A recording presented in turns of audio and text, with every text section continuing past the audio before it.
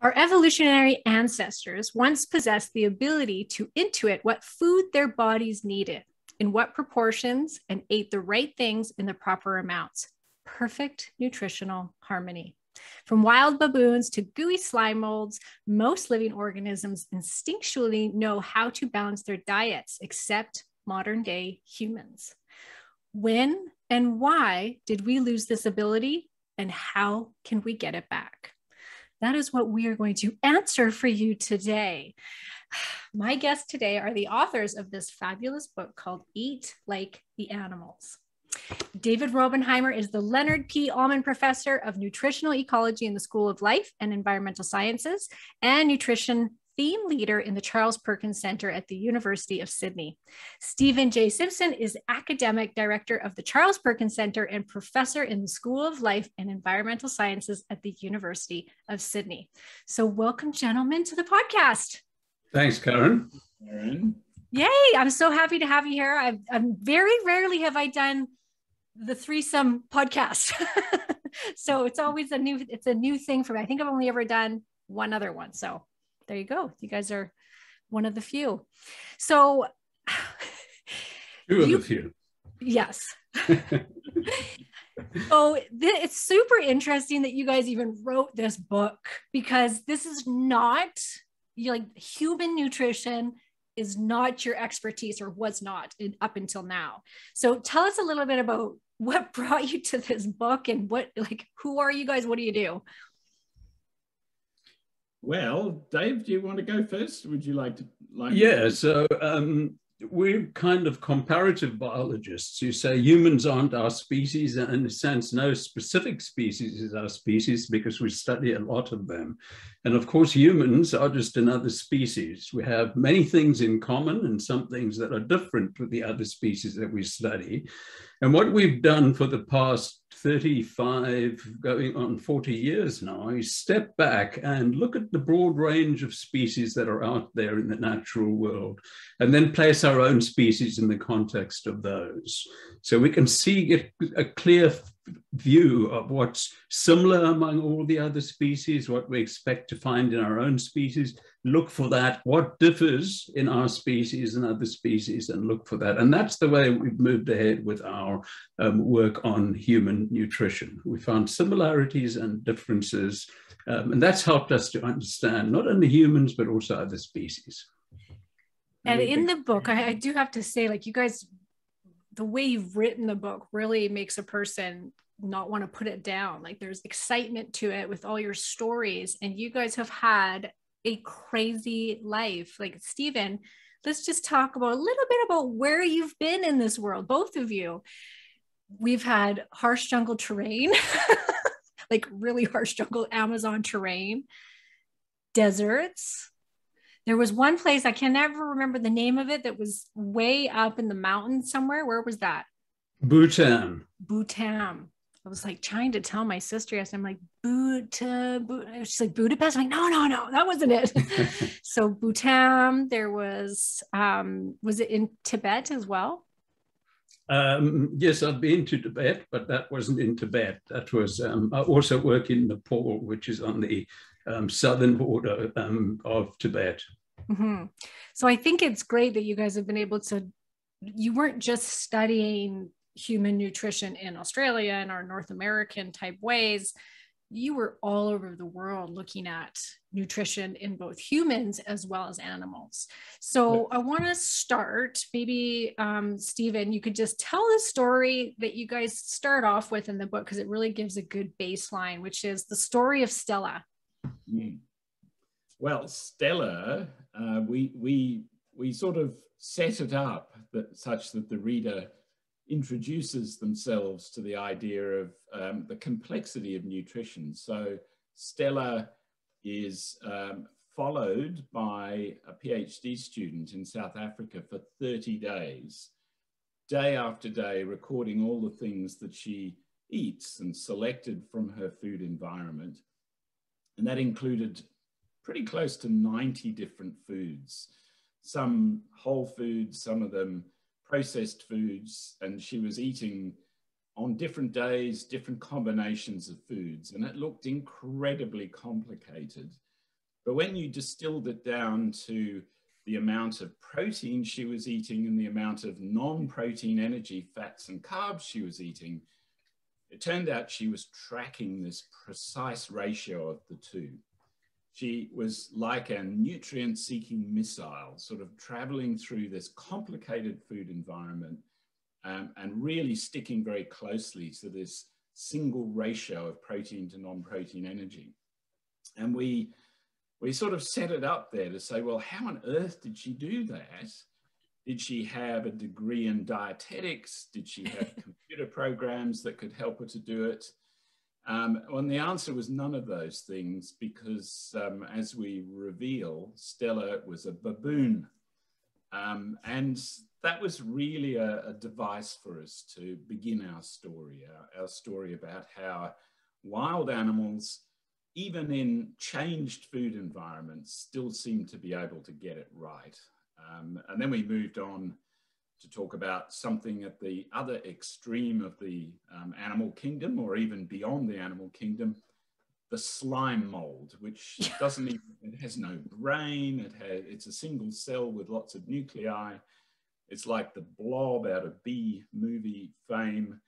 And it too could balance its diet precisely. And that's extraordinary. It doesn't even have arms and legs or a mouth, and it can still do it. Yeah. And so that set up the question, if they can do it, why can't we? Yeah. And how do they do it? That's a really important question. Yeah. And do we share the same mechanisms that enable them to do that? Yeah. And you guys went on to really test this on multiple different species. One of them was a locust, which I thought was very interesting about what they did when their protein was low. Yes. So locusts, you might say, well, why locusts? And it turns out that, as you pointed out, Karen, we're neither of us traditional human nutritionists. We didn't begin with a degree in dietetics. We began, in both our cases, doing PhDs on the feeding behavior of locusts. And locusts are mass swarming grasshoppers that cause devastation across the planet. We've all seen them on telly, you know, huge numbers swarming through, eating everything in their path. And we chose them as an animal to try and really explore whether they have the capability of what we might call nutritional wisdom. Do they just eat everything, or are they actually more precise in their food choices? Turns out, of course, they are. They're really remarkably clever at eating the right balance of nutrients, not eating too much, not eating too little. And we wanted to explore how that works and what the consequences are if you put the animal in a suboptimal nutritional environment.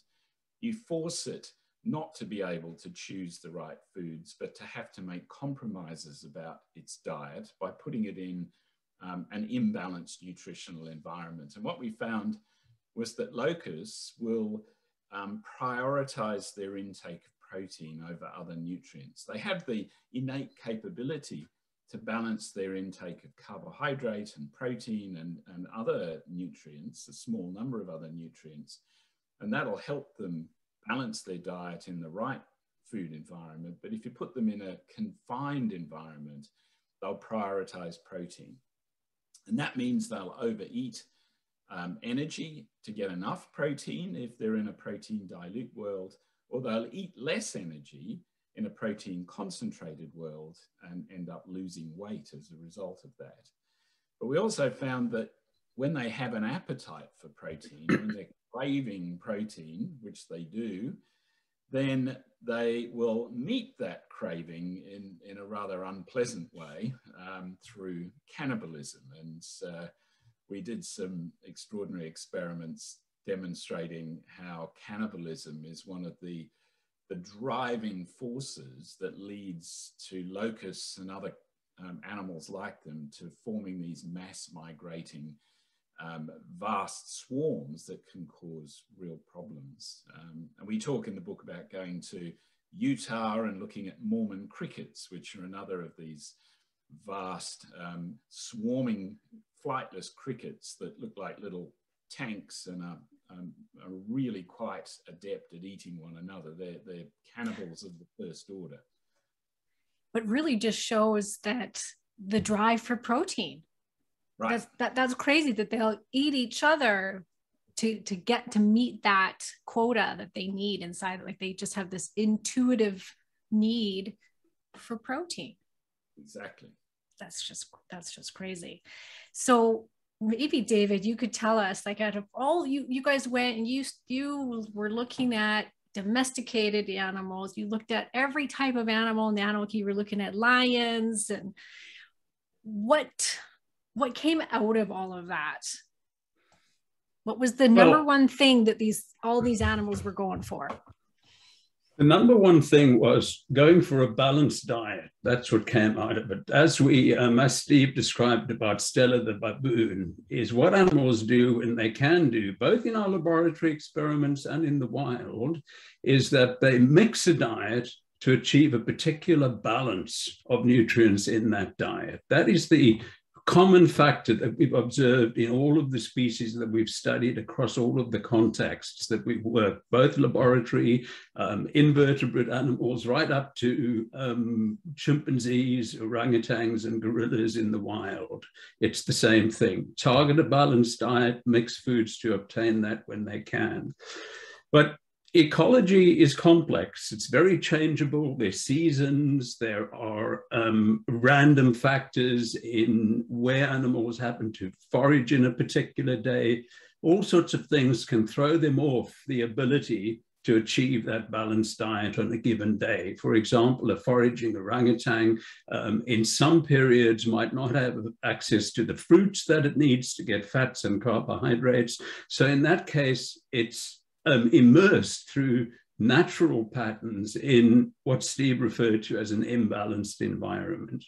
What we found in many of the species when they are in an imbalanced environment in that way, not all of the species we've studied, but many, we find that they prioritize protein. So that the way that they mix their foods into a balanced diet is using separate appetites for separate nutrients. And those appetites interact in a balanced environment to enable them to mix the diet, the balanced diet. But when they're in the imbalanced diet, those environment, those appetites come to compete with each other. And we found very commonly the strongest of appetites is protein. So that if the animal is in an environment where fruits aren't available and it has to eat, it's forced to eat high protein leaves. It eats a certain amount of protein, fats and carbohydrates. If it is in an environment where fruits are available, that it has access to fats and carbohydrates as well, it eats the same amount of protein, but it eats more fats and carbohydrates in order to achieve that same amount of protein. So the common factors are separate appetites for separate nutrients. Where they can, they're very good at balancing their diet. Most animals, where they can't, they eat to a fixed amount of protein, and fats and carbohydrate intake and energy intake fluctuate, therefore, passively with the balance of fats to carbohydrates in the food environment that they're in. And humans are the same as that. Yeah, because you guys then, after all this animal experiment, you decided, does this apply to humans? The $1 million question.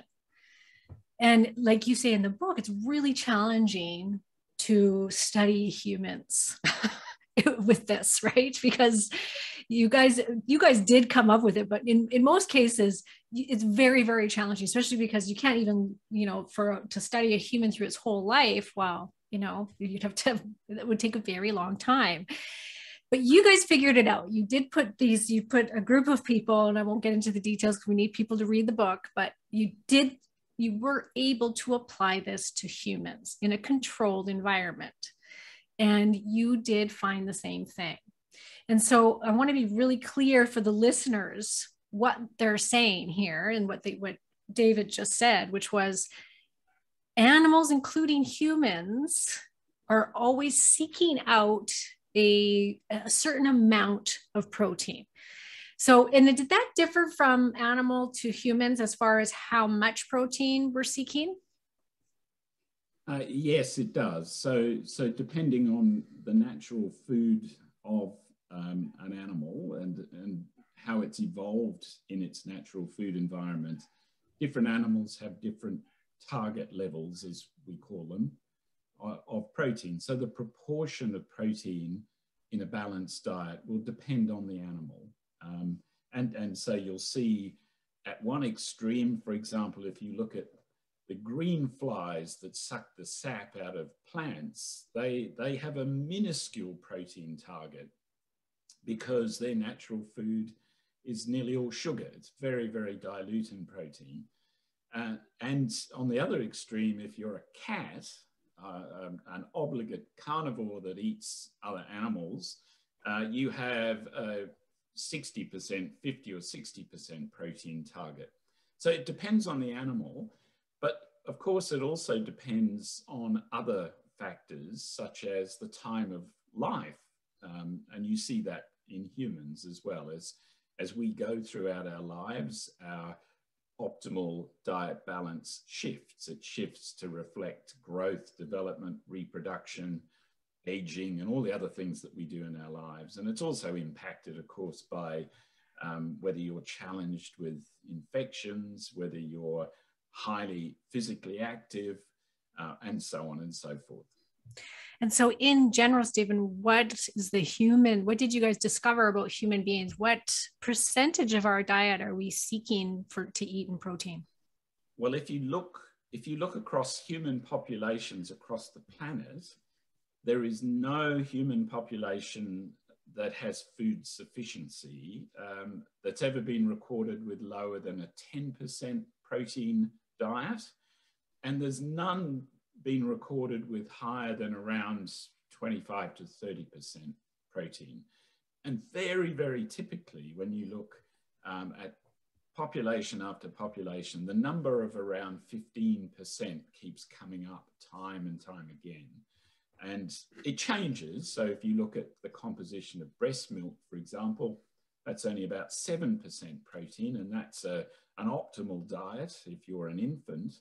But as you go throughout life, the percent protein goes typically up to about 15%, up to 20 during pregnancy and sort of the period of life when you're growing and developing rapidly, or developing an embryo in the case of pregnancy. But then when you get older, midlife, it goes back down again to about 15%, and then it comes back up again around your late 50s, 60s, and particularly we think around the period of menopause in women, it goes up again. So the protein target, you can imagine tracing it throughout your life course, shifting in the balance, the optimal balance of protein to non-protein energy according to the time course of your existence and the challenges that the environment places upon you.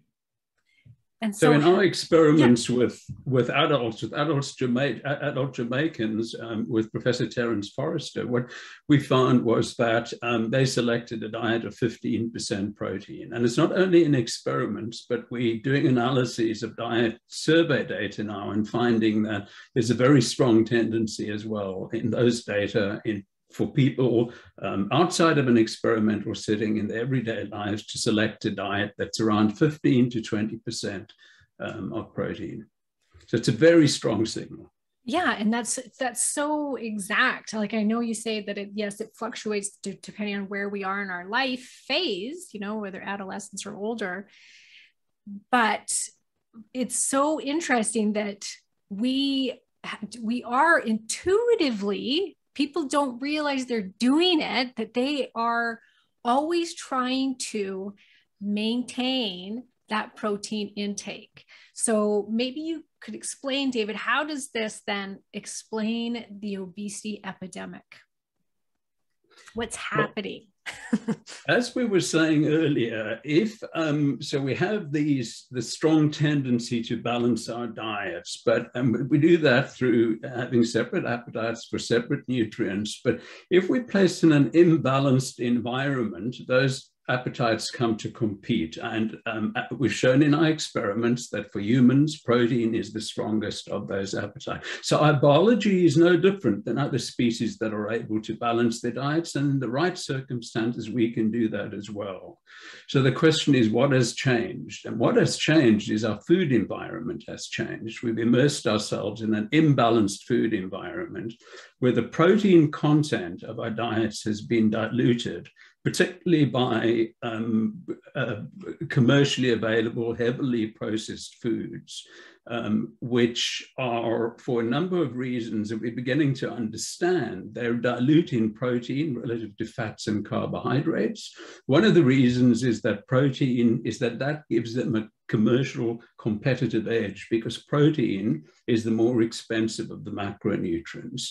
The other is that the blend of macronutrients that tends to characterize these heavily processed foods, about sort of 5% to 7 to 10% of protein and midway in fat and carbohydrate for the rest of energy is maximally palatable. It's what's known as hyperpalatable. So that blend of nutrients makes those foods very tasty and again gives them a commercial competitive advantage. The other thing is that fiber, which is a very important satiating factor in our diets, is removed from those processed foods. So it's heavily commercially available, aggressively marketed processed foods are diluting the protein content in our diet, and that's what's changed. And then we overeat fats and carbs to try to reach that our protein intake that we're innately trying to get to, correct? Yep, that's exactly right. And you can actually see it yourself very clearly. When you're short of protein, your protein appetite makes you start to crave savory flavors, umami flavors, the flavors that are associated and have evolved this way to be associated with high protein foods. So you start to desire and crave those flavors. If you find that the nearest source of those flavors happens to be a bag of barbecue flavored potato chips, then they'll have all the right cues. They'll taste like protein, but they're just fat and carbs. So you've been fooled into eating a protein decoy. And that's an example where your appetite for protein, which is trying to guide you to a balanced diet, is being distorted. It's being hacked by the food environment. Yeah, and you guys say something very interesting. Humans don't want to overeat protein. You ask the question, why should we be unwilling to overeat to the extent that on a diet containing a high percentage of protein, you'll eat less food than you need to maintain your body weight? Yes, losing weight might be welcome for many of us today, but throughout our species' existence, this has never been a desirable outcome. In fact, just the opposite. The challenge wasn't getting enough to eat in order to survive. A dietary regime that guaranteed weight loss would have been suicidal. And that's and you talk about, I can't remember what paper it was, but where there was they found some papers from like the 1800s of somebody that was eating rabbit and they just couldn't do it anymore because that's all they ate. And so I couldn't help but think when I read this, one of the biggest trends right now is a carnivore diet. And so we do have a mechanism that shuts that off. So what is your thoughts on that? Dave, do you want me to go on that one? Yeah, you go ahead, Steve. Yeah, you start. But you're exactly right, Karen. We're evolutionary biologists, and if you see something, a very strong signal in biology, it makes you question why it's there. And the answer is usually because it makes adaptive sense. It's survival sense. It makes survival sense. That's right.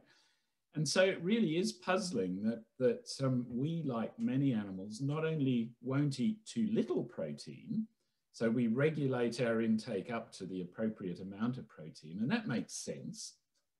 You need protein to get the nitrogen that you need to build tissues, maintain tissues, reproduce. but we also don't overeat protein. Or it's hard to get many animals, including us, to overeat protein to the extent that we will eat fewer calories if you make us try and do it. So that begged the question, well, is there a problem with eating too much protein? Is there a bad side to it? And clearly, if you eat nothing but protein, you end up with what's called rabbit fever, and you will die. And that's a really, really high protein diet. But we're regulating to a lower level than that. So the question had to be answered with a more subtle answer than you're going to die if you eat more than your regulated intake. So we started to explore that in experiments, initially with fruit flies, beloved of geneticists the world over, and then in mice. And then by looking at associations across human populations. And in each case, we found a similar signal, and that is that if you force an animal onto a diet where it overconsumes protein, there are costs, particularly during midlife and early late life, when it seems that increasing protein intake beyond the optimum drives a faster rate of aging. So the process of aging is driven particularly by protein. And if you have too much protein, you're supercharging the process of aging. Now those the consequences can be relatively subtle, and the benefits of weight loss can outweigh them. So if you're balancing trying to lose unhealthy weight against the costs that accrue through having a higher protein ratio in your diet, then that's a balance of risks, and there are clearly cases where it's worth that balance. But it is of concern, I think, if people are already a healthy weight, if they're trying to overconsume protein, then against your tendency to do it, your body's telling you not to do it, and hence you're eating fewer calories as a result. There may well be costs that we wouldn't consider to be worth the risk. Especially if a high protein diet is your habitual normal diet. It's different if it's a therapeutic diet that's applied in an emergency situation, basically, where there's, health needs to lose weight, for example. But if it's your normal diet over prolonged periods, then certainly it's a risk that I would think isn't worth taking. Mm-hmm. And there was I don't know who I think it was Walter Longo, but I'm not exactly sure, who put out all the research around kind of the calorie restriction and longevity. And it was interesting because you guys kind of dispelled that, didn't you? That's not what it was. That's not calorie restriction.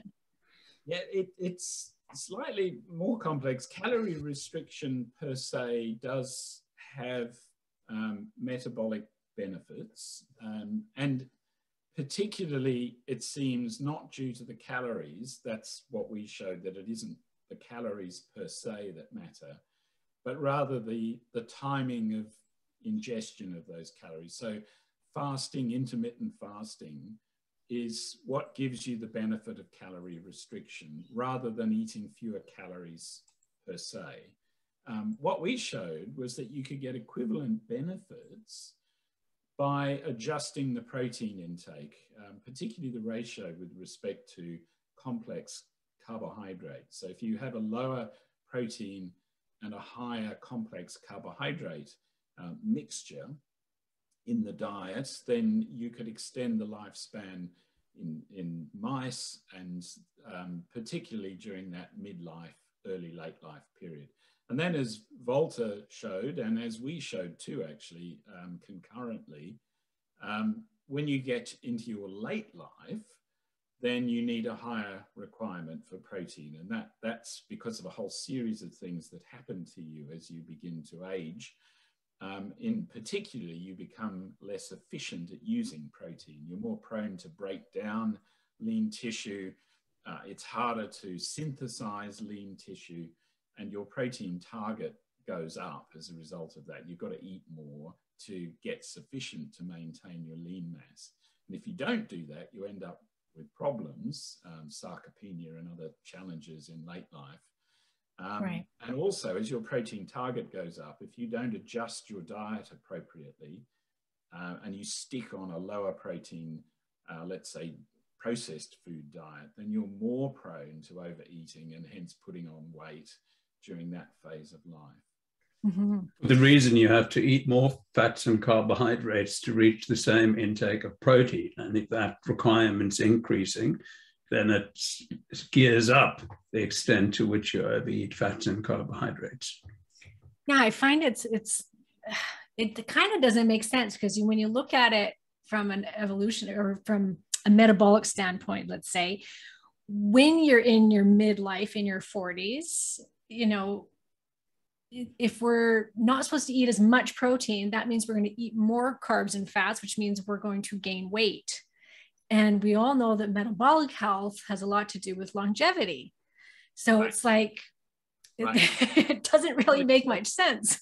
No, that's what we call the protein paradox, actually. And we've resolved this recently. We had a big publication that came out just a couple of months ago that helps resolve this issue. You're exactly right. A lower protein, higher carbohydrate intake is going to support better midlife metabolic health, but it risks, if the carbohydrates are the wrong sort of carbohydrates and the diet is high in its energy density, that same combination would risk you becoming overweight, obese, and suffering those sorts of challenges, which would shorten your lifespan. Mm-hmm. So what you need to do is get that lower protein, higher carbohydrate ratio comprising the right carbohydrates. They need to be carbohydrates that are hard to digest, sort of high fiber content in the diet, all the things that you would normally find in whole food diets, and you certainly don't find, as David explained earlier, in highly processed diets. So it's balancing those two things, minimizing protein intake during that period of your life, maximizing healthy carbohydrates without putting yourself at risk of overconsumption and obesity as a result of protein leverage. Interesting. So I do have a theory about this, but only for women. And I know that you told me before we started that you just wrote a paper on the protein leverage hypothesis against perimenopausal women. Exactly. So I'm very interested to hear this, but I'll tell you my theory first, which is, I always tell women that as they're going through perimenopause, they're into menopause, they lose their estrogen. And estrogen is one of the most important hormones to our health, especially as women. We've got estrogen receptors on every organ in the body. It is got 800 different functions. That was the last I read, was 800 different functions in the system. And so we naturally are supposed to put fat on. We're supposed to gain some weight during this time so that we can get some estrogen, because estrogen can be made from fat cells. And so I just wonder if there's something in there, because, you know, like you said, it's all about evolution and like survival of the species. So are we maybe supposed to eat a higher fat carb diet so we actually put on a little bit of fat? Maybe. Look, it is important to say that putting on a bit of fat, particularly towards the end of life, is protective. We know that, particularly as you get older and as you become challenged by infectious diseases or whatever else, it can be protective. So it's not all about not putting on any fat.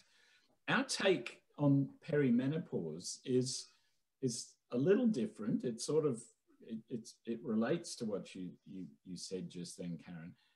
One thing that happens, particularly around perimenopause in women, but it happens to both sexes as we age, is that we become less efficient at handling protein. So as we get older, and it probably is adaptive to some degree, we become a little bit insulin resistant, we become a little bit more hypertensive as we age, and these are likely sort of protective in older age. They're not good for you in mid-age, but in middle age, but as you get older, they become protective. And the thing is, as you start to become a little bit more insulin resistant, your protein breakdown goes up a little bit. Insulin normally stops your muscles breaking down their own protein. It also, so when we age and we become a little bit insulin resistant, we start to break down at a higher rate our lean tissue, our muscles, our bones, and also to burn protein in our livers to produce glucose, which you don't really need to do, but you just start to do it as you get a little bit older. As you age, that happens. Now that happens in men as well as in women, but around perimenopause, exactly as you say, Karen, when estrogen levels drop and FSH levels go up, there's around that combination of hormonal events, there's an acceleration of protein breakdown, which is, we think, why women become more prone to osteoporosis and muscle loss during that period. And so what we're proposing is that this will, if you like, supercharge protein leverage. So your protein requirements are going up during that period as a result of these hormonally driven processes driving increased breakdown of protein, resistance to building new tissue, burning of protein in the liver. And so unless you then shift your diet to a higher proportion of protein, and it need only be sort of a few percent increase, but that's sufficient. Unless you do that, protein leverage will cause you to overconsume calories to get to your higher protein target. And that will then set in train this vicious cycle, which drives you to ever increasing your protein target as you become more and more metabolically dysregulated. And that can drive an obesity crisis in an individual or at a population level. So that's what we think might be happening. It's the changes, naturally occurring changes around perimenopause, hormonal changes, are just accelerating that increase in protein target, which interacts with our food environment to cause excessive weight gain. But it's really important that that's specific to a processed food environment, because it doesn't happen. You don't get an increase in obesity in hunter-gatherer populations, for example, with perimenopause, because those populations are in a food environment that is comprised of complex carbohydrates and a lot of fiber and the sorts of dietary patterns that our bodies evolved to age in. It's the shift to modernized processed food environments that pose the risk. Interesting. So, because I think of perimenopause in your 40s, but your research was saying that that's the time when you should be not eating as much protein? Yes. So I guess in that case, because our bodies are calling out for more of it, so we end up eating more, but we should be eating less protein during that time? Well, in the case, it's all relative to your protein target. I think that's the key point. And if your protein target is going up, you need to follow it. Mm-hmm. And it would seem, and this has come to us really since we wrote the book, actually, that the perimenopause is a special case of this that is particularly an issue in women, obviously, and it may be a reason why slightly earlier than We were talking about 60, 65 being the age when your protein requirements would go up in both sexes, and I think that's true. There is an additional case where women become requiring of higher protein intakes during that period around perimenopause. Yeah, I definitely find that it's better for the weight part of things if women increase protein during this time and start, lifting weights to balance that out. It helps with the weight more so than cardio or anything else. Exactly, and that supports what we're saying. Exactly supports it. Mm-hmm. So increasing the protein, but not increasing all of the macros is basically, because you're saying like if you increase all of them trying to reach that protein leverage, you're going to gain weight. So you got to bring back the fat and carbs and uptick the protein for optimal. So it's all about proportions, and what you're doing is increasing the proportion of protein. And this is the good news story, I think. Our appetites still work. We still have our protein appetite and our other appetites. They're there. We haven't lost them. What we've done is we've messed them up by putting them in this inappropriate food environment. And if you put them in the right environment, they'll work. And so you don't need to count things. You just need to manage your food environment so that you've got the proportions in your food environment right.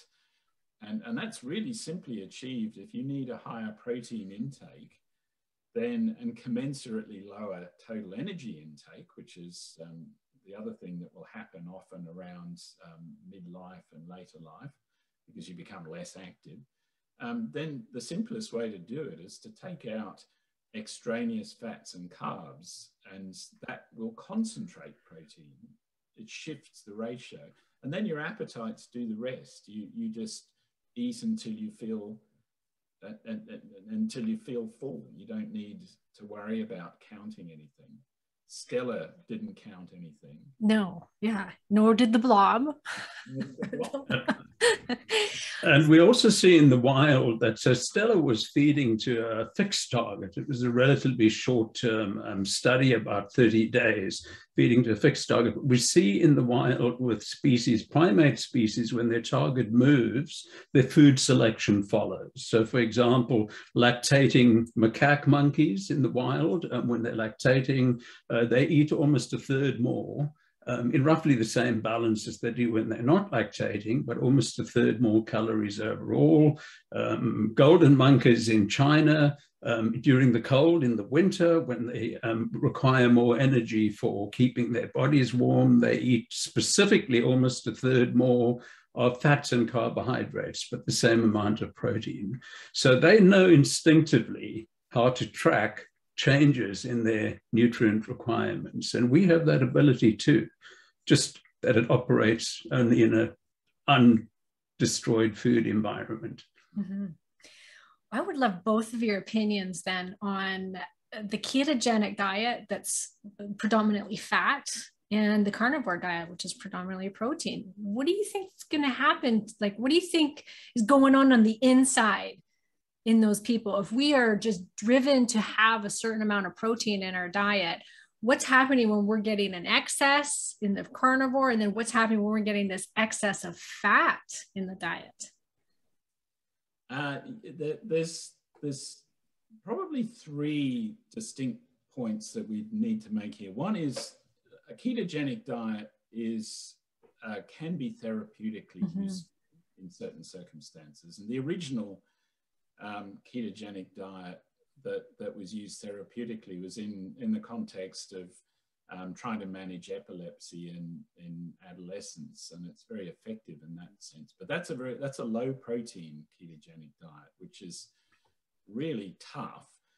Which is the second point, I think, which is that compliance on these diets is, unless you're a special sort of person, they're not for the general populace. You know, we're talking about at the moment a world where 2/3 of adults are classified as being overweight or obese in countries like Australia or the US.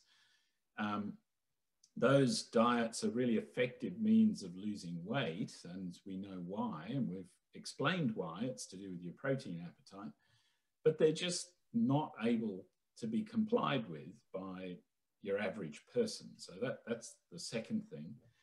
The third thing is, if you really do force yourself and you've got the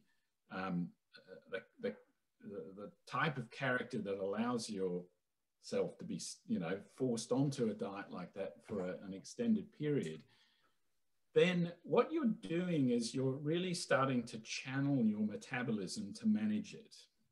And the human metabolism, like that of a cockroach, is remarkably good at adapting itself physiologically to the most unlikely and broad range of different diets. And you see that across, if you're an Inuit or somebody who's living on the African savannah, you've got a very different diet. And humans are good at this. We're an omnivore. We're the cockroach of the primate world. But the downside is that if you stick on a fixed diet, you start to lose metabolic flexibility. You're tuned to dealing with that set of circumstances. And that makes it hard for you to get off and be healthy on other dietary regimes. And when you think about it, our human metabolism has evolved to be highly adaptable, to be able to deal with seasonal changes in food abundance and food type, to deal with periods of fasting during the normal daily cycle and across the year, and to manage changing food environments, providing they haven't changed as quickly as they have in recent times. And if you stick on a particular extreme diet, you risk losing that capability, it seems. There is that risk. Yeah. And then, of course, there's the risk of, as we've said, there is a universal signature of increased rates of aging and metabolic consequences that are not healthful ones that accompany persistent restriction to a higher protein, lower carbohydrate regime. Yeah. So there's a set of key points, I think, there. And the therapeutic argument is it's a little bit like saying, if you're suffering a heart attack, then it's kind of critical that you have a radical intervention, but you wouldn't use that radical intervention as part of your normal healthy heart program. Defibrillator isn't necessary for part of your normal healthy heart lifestyle, but it's critical under those circumstances when you need an intervention to save your life. Mm-hmm. So that's how these extreme diets, I think, could be useful, but as a chronic lifestyle, most of us couldn't stick to them, and nor would it likely be desirable that you did. Yeah, I totally agree. It's also true that if ketosis were generally a healthy state in humans, as opposed to a biohack for specific circumstances, like as Steve says, epilepsy, then you would find it widespread among human populations. And in fact, you don't find chronic ketosis in any human population other than ones that are on these diets. Even the traditional Inuit, they have specific mutations that keep them out of ketosis. Wow. And that, from a biological point of view, is very telling. It makes you ask, as we were saying, step back, look at the diversity and ask, well, why don't we find this more commonly if it's a healthy state? And likewise, in wild primates, you see them going to ketosis in specific emergency situations, like prolonged periods of fruit shortage, but they come out of it again. Yeah. I say that often because I work with many women that have come out of years of being in ketosis or being on the carnivore diet, and they're a mess when they get to me. And, it shuts down their reproduction. It wreaks so much havoc on their system long-term. And not everybody. I know people that have done it for 5+ years that have had no complications. But with everything that you guys have discovered in all of your research, it just says very loud and clear that when it is left to the intuition, not some book on some new fad diet, we automatically and intuitively eat, 15% to 20% protein, and then a balance of carbs and fats in there as well. So it's this balanced diet. And you even prove that protein intake also equals reproduction.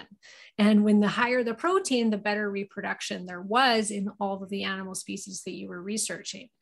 So that says something too, obviously, right? That we're meant to have some protein in our diet, not this super high fat diet. Like you said, David, I completely agree with, which is ketosis was a state of survival. We have it as a backup source of fuel for in times of famine. It was not our preferred source of fuel, which many people say, all the keto zealots will say, it was our preferred source of fuel. This is what we're naturally supposed to be. And it's like, no, maybe when we were starving in the winter and all there was maybe some meat to eat or something like that, we're going for days without eating. But in general, no, it's not the preferred source of fuel for the human body. And I just think that you guys have really proven that with all your research.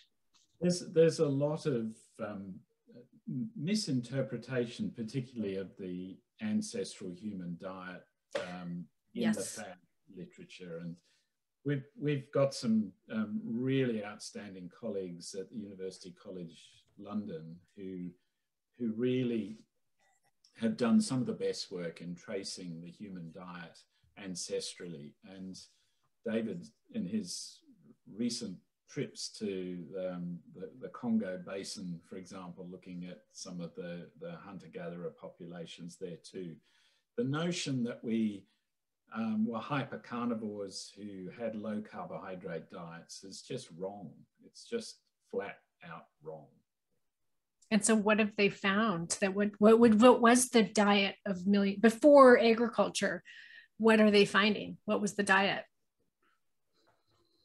Well, the one common thing, of course, about the diet was that it was a diet of natural and real foods. And what that means is complex carbohydrates, low proportions of saturated fats, because most wild animals don't have high proportions of fat, and the proportion of saturates within those is lower than agricultural animals.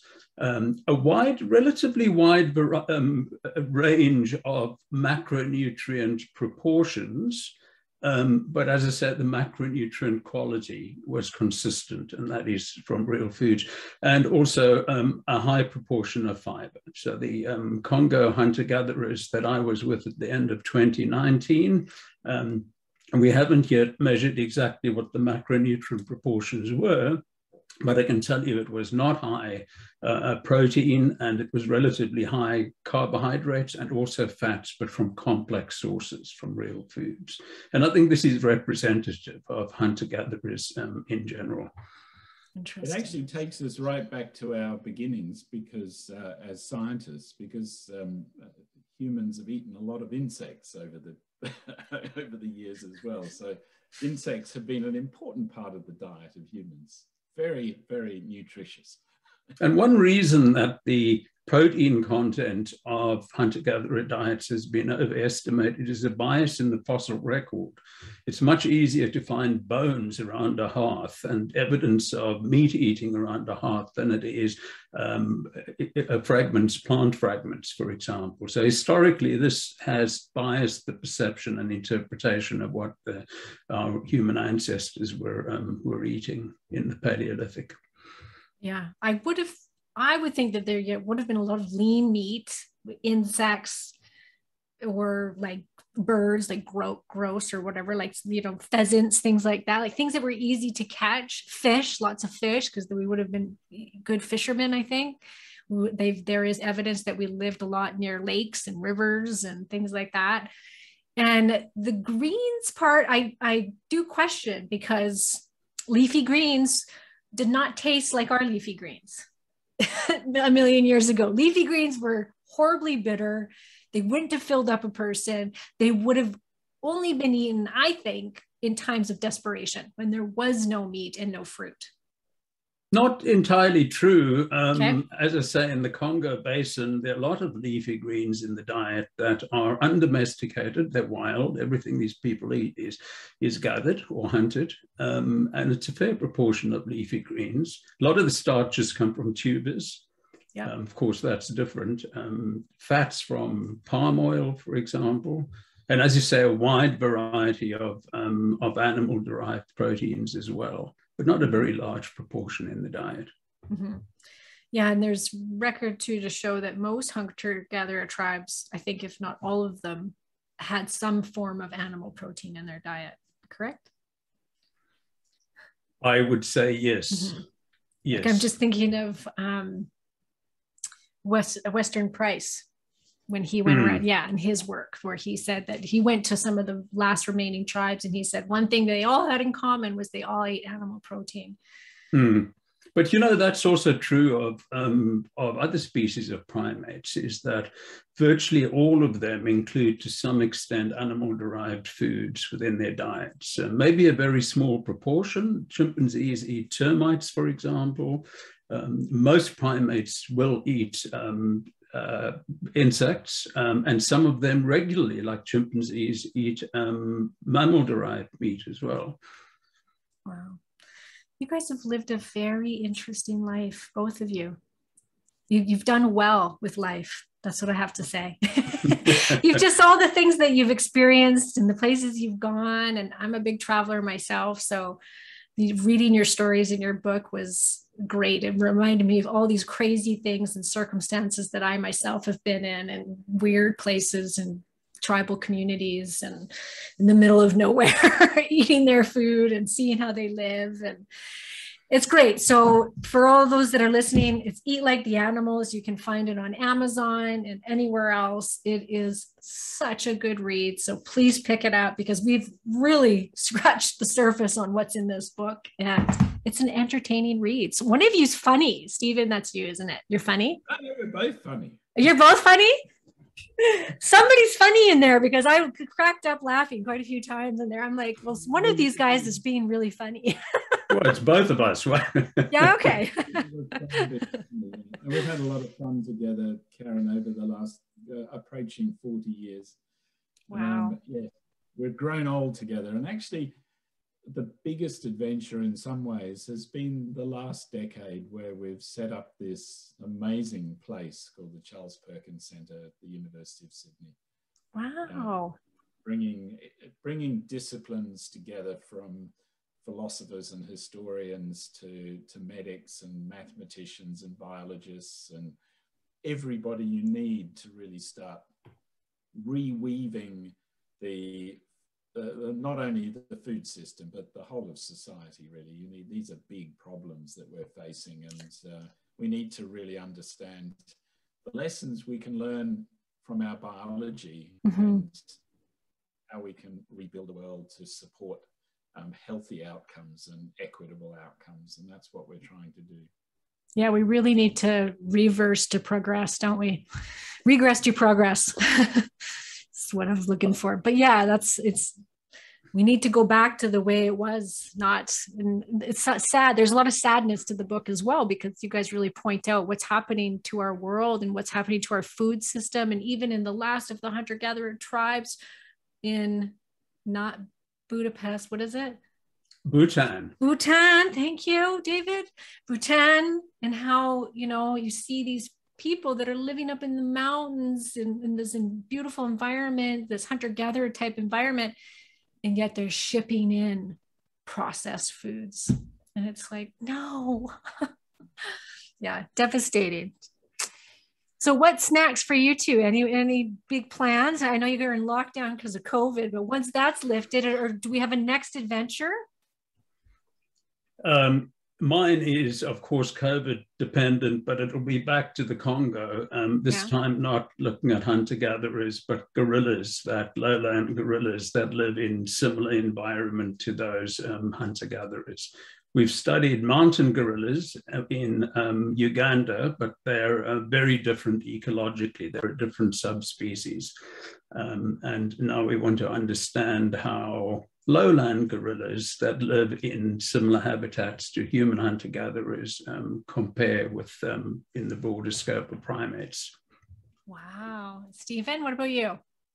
Oh, look, I think there's a whole load of things happening, all the way from really extraordinary experimental work through to all the bigger things that we're trying to do together through the Charles Perkins Center. So I think what we're trying to do now is translate what we've discovered and really use it to best effect to change food systems, to change the way that we live in our modern world. Not going back to the past, but actually taking the good stories, and it is a story of hope, because as we say, we have this exquisite biology which still works. We haven't lost that. If we'd lost our biology, then that would be a problem, but it's still there. We just need to put it in the right environment, and that's something that's within all of our grasps.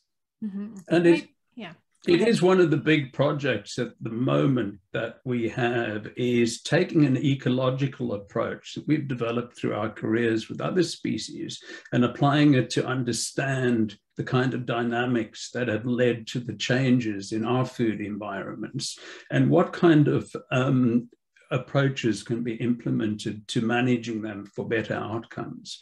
And for that, we need to take a complex systems approach to understanding human food environments and the ways that they've evolved and the ways that we can manage that evolution for better outcomes. Because if you think of it, we're an immensely privileged species. We have the science, we have the technology, we have the ethics, basically to create whatever environment we wish to create. And yet we've created the one food environment that backfires so radically on our health globally and also on the environment.